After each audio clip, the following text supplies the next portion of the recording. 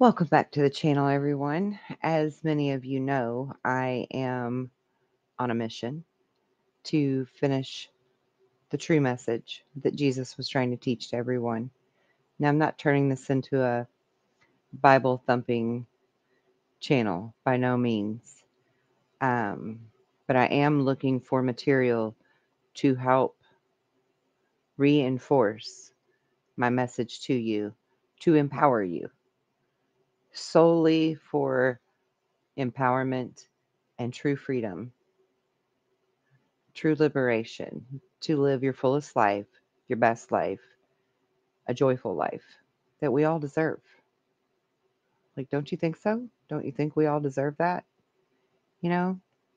And that's why my channel is called Waking You Up to Truth, because many of the things that we know now today, or that we, are taught and told and shaped or molded into believing or believing in, are simply not the whole truth and nothing but the truth. There have been things that are omitted from our learning and our education and our growth potential. And I want to help fill in those blanks and help connect those dots so that, like Jesus said, you too can go forth and do the same great works as He and more. Because we can. We can. And we do when we're pushed to limits where there's no other choice, right? Zero doubt. So today, in today's episode, I want to share with you, some of you may know who he is, some may not, Paul Wallis. He is a biblical scholar.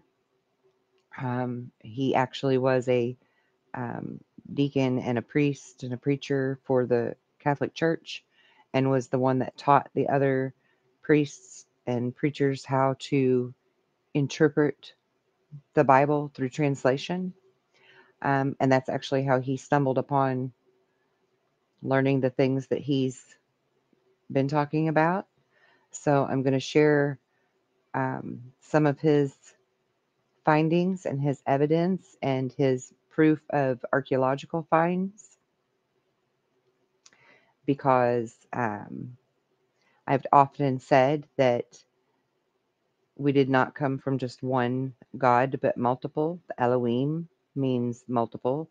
And yes, there was a woman present in that they have removed from our history. Her name was Asherah. And she's very near and dear to my heart for various reasons. And in this particular video, he's going to help you to understand how she really did exist pre-Roman Catholic Christianity being formed. Okay? So I'm just going to share my screen.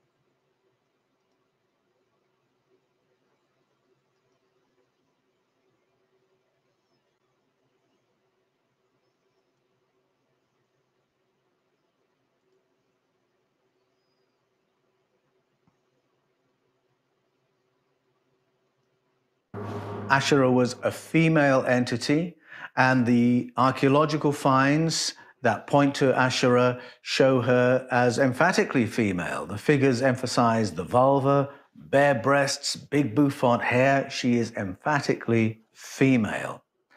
And more than that, she is a very powerful entity. So many people will know the famous carving of Gilgamesh from the palace of Sargon. Gilgamesh was the crossover king, the king of Uruk, a hybrid king who was the pivot between the ET kings of the deep past and the human kings of our more familiar history. Gilgamesh was this powerful figure, and the carving shows him as being 5 meters tall. He's holding a lion with one arm, and the scale of this full-grown lion, it looks like a lap cat against Gilgamesh. So it shows him as a very powerful figure, except we have a carving of Asherah, And she is naked, holding 2 lions by the ears. So she was honored as an advanced being, a powerful being, emphatically female, and credited with our ancestors' tutelage in agronomy. She is the one that the Jewish people of the deep past would give thanks to for our great leap forward. Cultures all around the world carry an ancient memory of humanity's great leap forward. And scientists have long been fascinated by what caused us to suddenly shift from aeons of living in animal subsistence on planet Earth, living like foragers or as hunter-gatherers, to suddenly knowing how to cultivate crops, how to do animal husbandry, how to create agricultural surpluses. Because as soon as you do that, you can settle, you can build cities, you can create a specialized society and develop into a civilization. And what fascinates me is that ancient cultures give credit for that great leap forward, not to their ancestors, but to advanced beings who visited us in the past to give us this knowledge. And many cultures specify that these ancient tutors came from the stars, and some specify which stars they came from. Now, I just want to pause right there because this is emphatically the reason that I say to you that I am not a Bible thumper.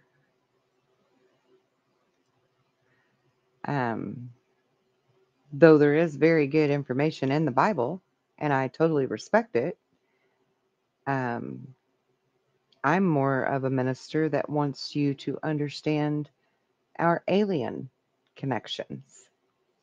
And Paul Wallis has not only discovered the mother goddess Asherah in the Bible, and even pre-biblical, he's also discovered Pleiadians within the Bible's pages. And the Pleiadians are also very near and dear to my heart. Many of you know why. I am connected to them. Many people that I know are very connected to them. We have had experiences with them throughout this lifetime and beyond. So I want you to listen closely to what he's about to say.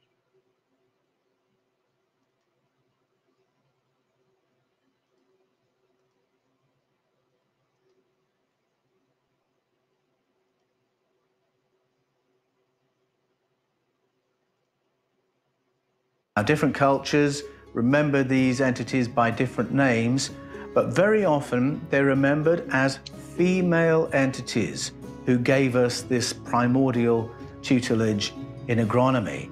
So you listen to the Zulu people, they'll tell you about Mbabwana Warisa, who taught them how to farm and how to make beer. If you go to ancient Sumeria, the oldest culture that we know anything about through a written record and through archaeological finds, the ancient Sumerians spoke about Shamhat, who met with Enkidu, the primitive human, and taught him about agronomy, farming, sophisticated foods, beer, and living in the city. If you go to Mesoamerica, you'll hear about Hunapu. Asherah is the Bible's version of those figures. Found at archaeological sites across the Levant, ancient clay figurines of Asherah reveal how widespread the cult of her memory really was in the practice of ancient Judaism. Asherah was known by many names: Asherah, Astarte, Hathor, the Lion Lady. The Romans knew her as Venus, the Greeks as Aphrodite. But in other places, she was depicted as an olive tree.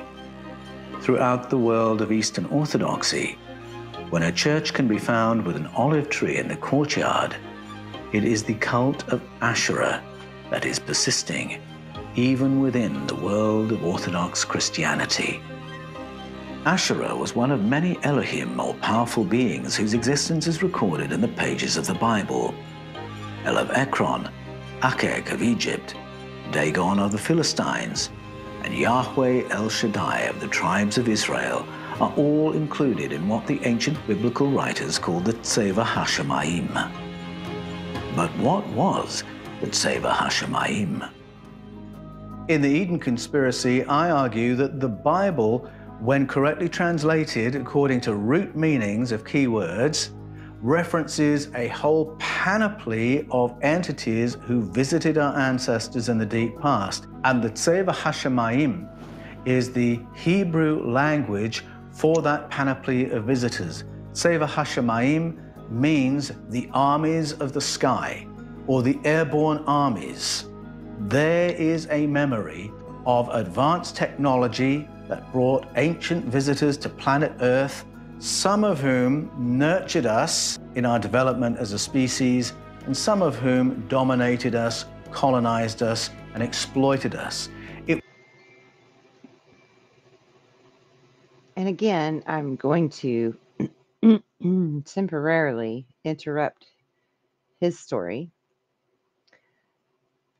to just point out a few facts to you about these sky armies and how there have been wars here on planet Earth, excuse me, and on Mars, where Dr. Brandenburg has actually discovered through isotopic research that the isotopes that are found in places like India and I'm not sure exactly where else other than India, like Turkey or somewhere, Saudi Arabia, something like that. But I can't quote it for sure because I don't remember exactly. But there are places on planet Earth, is my point, where radioactive isotopes have said through scientific research, study of them, from the ground in that area and the rocks in that area, that there was a nuclear war. Not nuclear fallout, not like something that came from space, like a full-on nuclear kind of war. And we have many ancient paintings and writings that speak of these wars in the sky. One of the most famous is the Nuremberg, Germany painting that depicts all of the different types of UFO craft fighting with each other in the sky. And this allegedly has, per Dr. Brandenburg, has also been found on the surface of Mars as well, from samples that have been brought back from there. So there is actual scientific evidence to back up these sky wars, is my point. Okay. And there are indeed different factions. Some are for us and some are not. And in my humble opinion and research, the ones that are not are the ones in control of us right now and live on Terra, on planet Earth with us. And the other ones are on their way.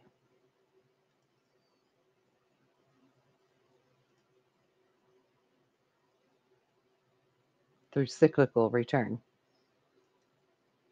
It was a great spectrum of beings with whom our ancestors interacted, and the Tseva HaShemayim is the Hebrew memory of that. The arrival of groups of Tseva HaShemayim is recorded in ancestral narratives all around the world. Greek legend, Nigerian, Zulu, Efik, Edo, Norse, Celtic, Indian, Mayan cultures all speak of the arrival of advanced beings from the stars who came in the deep past, some to nurture and support humanity, others to colonize and exploit. But where did they come from? One clue can be found in the Bible, in the ancient book of Job. There's a book in the Bible called Job, And many Bible scholars believe it is the oldest piece of literature within the Bible itself. It's not the beginning of the story, but they argue that it's the oldest manuscript that found its way into the Hebrew canon. Many scholars believe it has Arabian roots.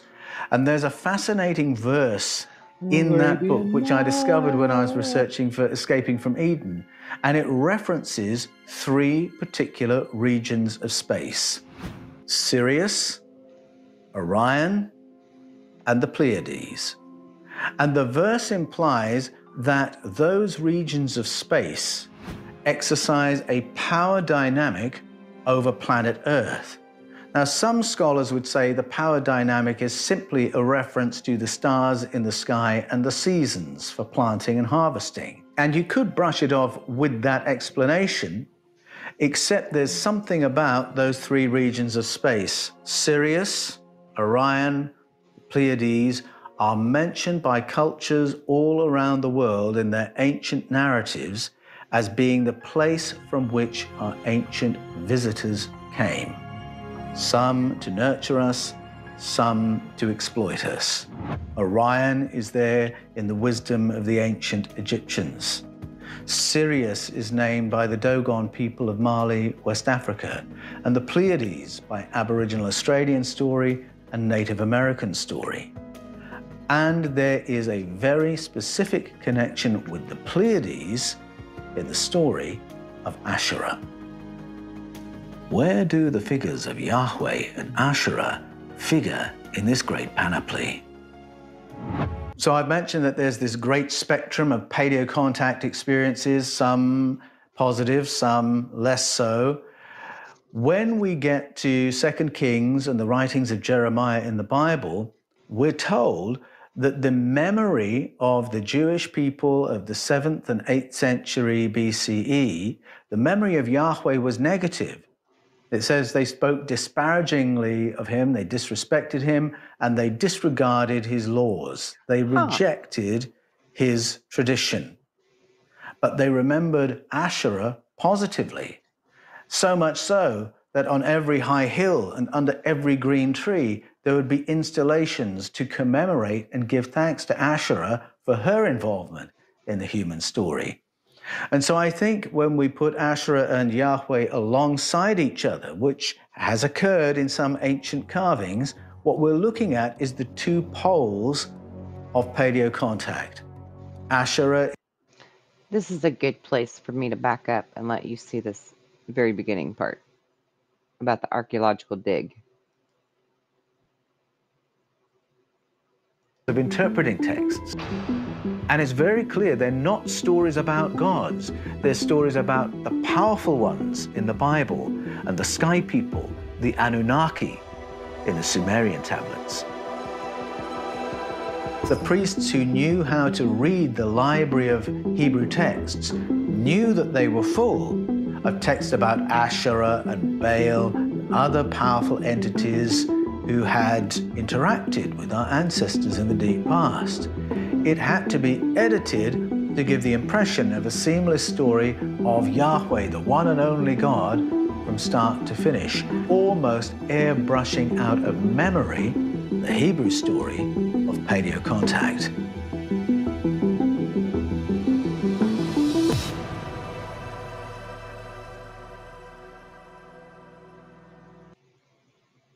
Please go subscribe to him. Tel El Farah, 7 miles northeast of Nablus, Palestine. This wind-swept stony plateau is located high in the rugged mountain country of ancient Samaria. Since the 1940s, this expanse of 45 acres has been an archaeological site, oversighted for 3 decades by Roland Deveau, director of the École biblique et archéologique française. It was he who initiated a major excavation here, opening up an incredible window onto the real world of the Bible through an enormous body of physical artifacts. On this site, buildings, decorations, carvings, ornaments, jewelry, and figurines were uncovered, giving us eyes on what the ancient Hebrews were seeing, thinking, and imagining when they spoke of Elohim, powerful beings from the deep past. Among the archaeological finds made here was an extraordinary carving of a naus. A naus is a doorway, but completely out of context. There is nothing behind it. There is no surrounding building. A naus is a really interesting object. The conventional explanation is that this depiction of a doorway represents an entire building, but the building is not depicted. The building is considered to be implied. But if I just describe it to you and say we're looking at a doorway that appears to go nowhere, there's nothing around it, there's nothing behind it, and yet from this thing that is only a doorway, advanced beings can come through that doorway. Now, in contemporary language, we have a word for that. We would call it a portal. Flanking this particular doorway are two inverted palm trees, ancient symbols of Asherah. Carvings found at the site showing women baking bread cakes indicates that Tel El-Farah was a place of devotion to Asherah. Asherah was a female entity, and the archaeological finds that point to Asherah show her as emphatically female. The figures emphasize the vulva. Okay. Now we'll move back up here.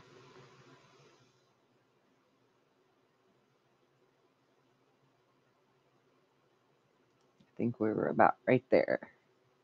Involvement in the human story.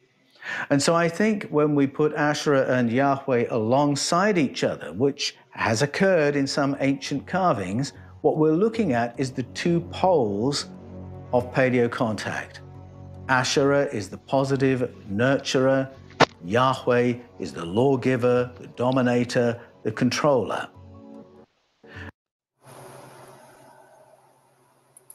And it's interesting that the biblical writers tell us that Asherah is remembered with affection and Yahweh was being rejected because of what the ancient Hebrew people remembered about what life was like under the rulership of Yahweh. So I think they belong together. When you see them together, they are representing the two poles of this very diverse experience of ancient ET contact. Among the possible locations for the origins of Asherah, one in particular is hinted at by the naus uncovered at Tel El-Farah.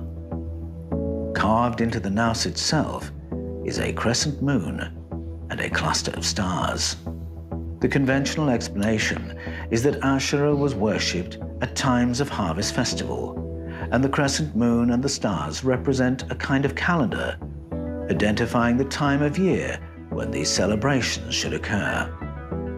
So one interpretation of the crescent moon and the stars is that we're being given a date, that what we're looking at is a calendar, and the crescent moon represents a new moon, and those stars represent a particular time in the year. And so when that constellation appears in a particular place in the night sky at the new moon, that's the time of festival.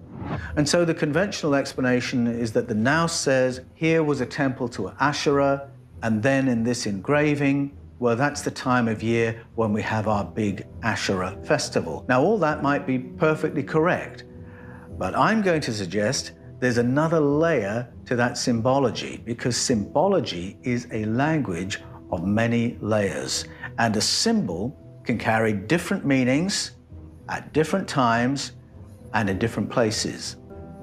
When I was first ordained, I worked in a very high church Anglo-Catholic parish. If you went into one of our services, one of our masses, you would think you were in a Roman Catholic church. It was that traditional. And so we had rituals, we performed ceremonies, we had processions, we wore vestments, which I was told all carried a Christian meaning, and indeed they did. But they happened to carry other meanings as well. An ancient Jewish visitor would come, see our reserved sacrament, and say, oh, I see that you practice the ritual of the showbread, just as we do in the Jerusalem temple. He'd look at me in all my garb, layers and layers of vestments, And he'd say, oh, I can see you're part of the high priesthood of Jerusalem because you're wearing all the same garb. An ancient Roman would observe our processions and say, oh, I can understand all the statements about power and compliance that you're making here. Or someone from ancient Babylon would watch our bishop arrive in purple and say, oh, I can see he's in charge because he's wearing the royal purple chosen by King Cyrus of Persia. And so what we were doing was full of symbology of at least 4 layers. So there was a Christian meaning, but there was also a Jewish meaning, and a Roman meaning, and a Babylonian meaning. And so I think it's quite legitimate to look at that symbology on the nous from Tel al-Farah and ask, what does that symbology mean in the language of the source culture from ancient Sumeria? It gives a different meaning. In the symbology of ancient Sumeria, that crescent moon is really the stylized horns of a bull, and it refers to a constellation, the bull constellation, Taurus. And that group of stars sit by the shoulder of the Taurus constellation. They are the stars of the Pleiades. So I would argue that this nous is telling us a great deal about Asherah. Firstly, this is where she came. The standing stones tell us Tel al-Farah was a place of ancient contact, of first contact for the local peoples. She arrived through a portal from, and here's a star map, the Taurus constellation near the shoulder from the stars of the Pleiades. Asherah came from a planet which orbited one of the stars of the Pleiades. I would argue that's the information carried by that nous and that star map. Now, some might say, well, Paul, that's a stretch, that's one possible reading, and it might be easy to brush off were it not for the fact that so many cultures say that our female tutors in agronomy came in the deep past from the Pleiades. Listen to stories from the Cherokee people. Listen to stories from Aboriginal Australian people. And the Pleiades crops up again and again as the place from which our learning came in our deep past, which enabled us to make the great leap forward. Tel al-Farah is such a fascinating site because before we get into the details of the nous and what it is telling us, we have to identify standing stones that were in that place. And standing stones all around the world were our ancestors' language for marking a place of paleo-contact, a place of first contact with advanced beings from the stars. An example in the Bible is the standing stones at Bethel erected by Jacob, when Jacob witnessed Elohim, advanced beings coming from space down to the planet's surface and then returning to space via the ladder. And so he erected those standing stones there, and later a temple was created there around an altar to give thanks to those entities for what they brought to the human story. So right away, the standing stones at Tel al-Farah say something happened here, our ancestors met somebody here, and the nous is there to tell us who it was they did meet. But how did this information... So wait a minute. Do y'all remember the story of the Tower of Babel and how it was destroyed because God, Yahweh, was upset with people building that? And this is what we refer to as Jacob's ladder, with all of the religious symbolism, yet it was destroyed by Yahweh.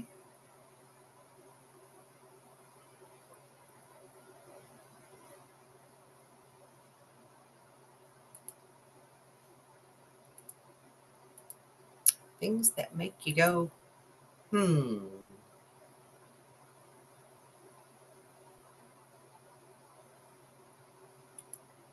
Information about paleo-contact in the Bible become lost.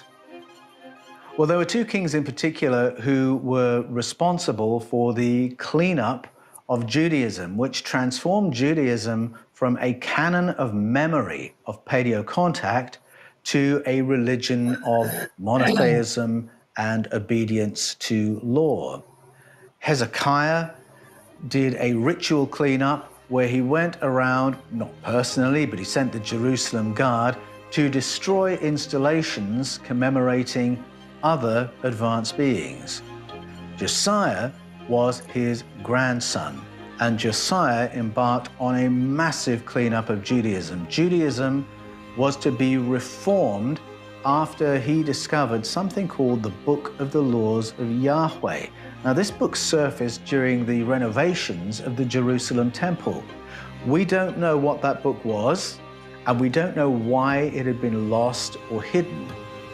But when Josiah discovered the Book of the Laws of Yahweh, he decided Judaism was going to be reformed around the laws in that book.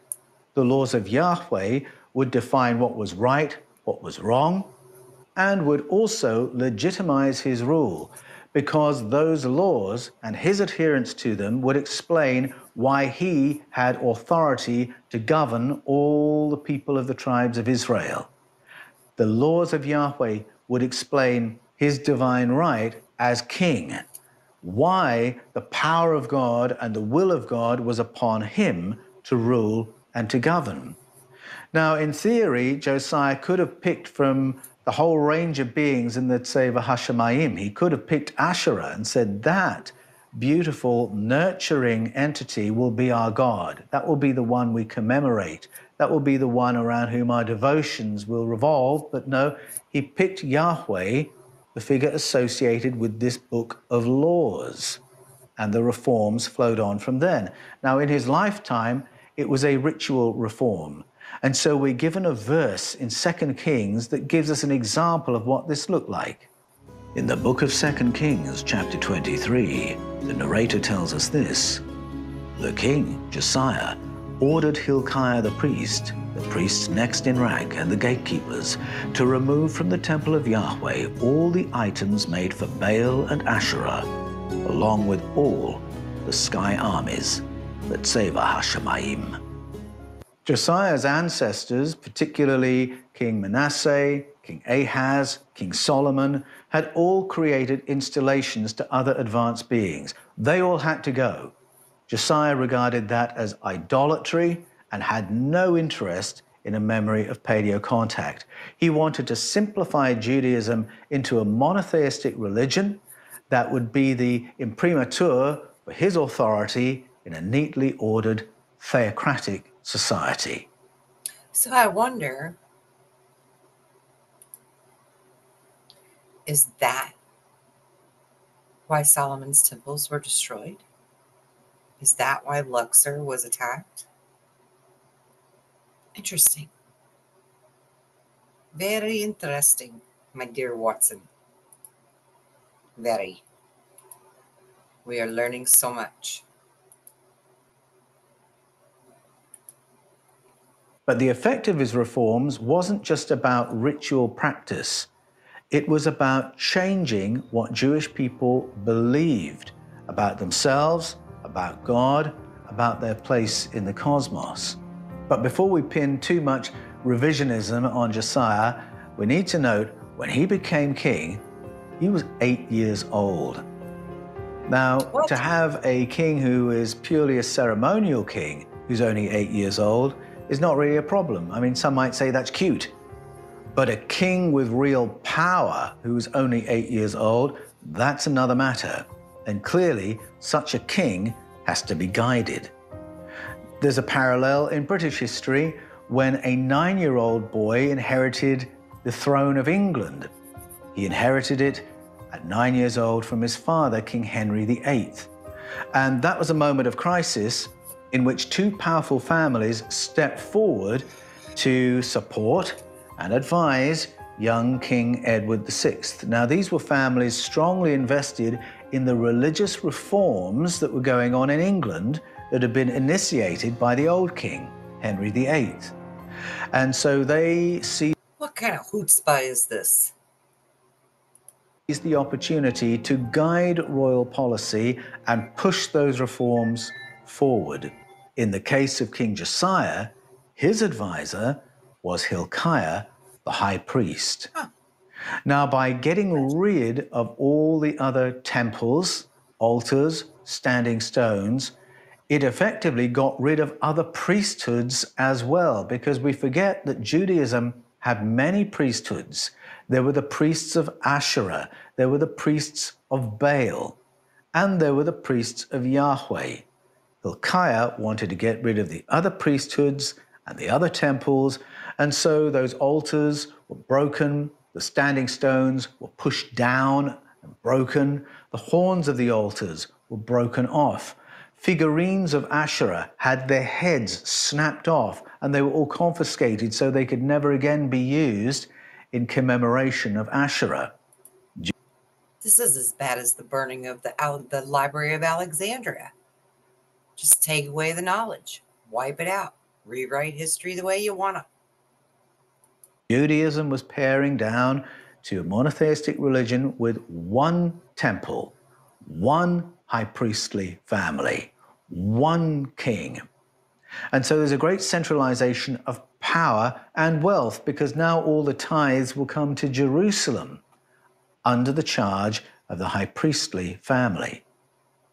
Now, within 23 years of the death of King Josiah, there was no more Jewish monarchy. And so the power over the Jewish nation resided entirely with the Jerusalem temple and the high priestly family. So this was a very strategic shift as the ritual reforms rolled on, and then in the generation that followed, a cleanup of the scriptures themselves. Clean up on out. In the century that followed King Josiah, the high priestly family in Jerusalem commissioned a complete revision of the Hebrew canon. The priests who knew how to read the library of Hebrew texts knew that they were full of texts about Asherah and Baal and other powerful entities who had interacted with our ancestors in the deep past. It had to be edited to give the impression of a seamless story of Yahweh, the one and only God, from start to finish. And there's a very broad scholarly consensus that that edit was done in the 6th century BCE to monotheize the Hebrew canon, almost airbrushing out of memory the Hebrew story of paleocontact. Yet within 2 Kings and the book of Jeremiah, there are clear recollections of what Judaism was before the Great Reform. Writing in the 7th to 6th century BCE, the prophet Jeremiah lamented the fact that this was Jewish practice on every high hill and under every green tree, Jeremiah 2:20 and 3:6. Similarly, the narrator of 2 Kings 17 tells us that this remembrance of advanced beings was Jewish practice in every place they lived. Put alongside each other, these phrases give a clear and unmistakable picture. From every watchtower to every fortified town, and on every high hill and under every green tree, and in every place they lived. This is how normal the commemoration of the advanced beings of the Tzeva HaSamayim really was to mainstream Judaism of that time. That moment from 2 Kings 23, when Hilkiah sends the armies in to destroy the reliefs showing the Tzeva HaShamayim, all that gets repeated in text form as the Bible got cleaned up and turned into a book about God. And in the Eden conspiracy, I argue that the earlier story is still visible when you go to root meanings of key words. Those key words are the portals into this earlier universe in which our ancestors spoke openly about ET visitors interacting with our ancestors. Before that last edit, the Bible was a canon of paleocontact, in which our ancestors gave us warnings about the non-human hidden hand in the fortunes of humanity, but gave encouragements too for us to know that we have company, for us to know that we're part of a bigger cosmic family and that we have help. I believe our ancestors wanted us to have a better experience on planet Earth than they did. And so the education that emerges through this fresh approach to to the biblical narratives reveals a rich education in geopolitics, cosmology, emotional intelligence, information about contact, and human potential. In the Eden Conspiracy, I argue that through an approach to translation that centers on root meanings, this education re-emerges to equip us today for a better human experience. Indeed, it does. Because knowledge is power. And, excuse me, our Pleiadian star sisters and brothers still visit us to this very day and speak with those who will listen, that have the eyes to see and the ears to hear, to share the message, to grow, to help you grow, to help become enlightened in the correct ways.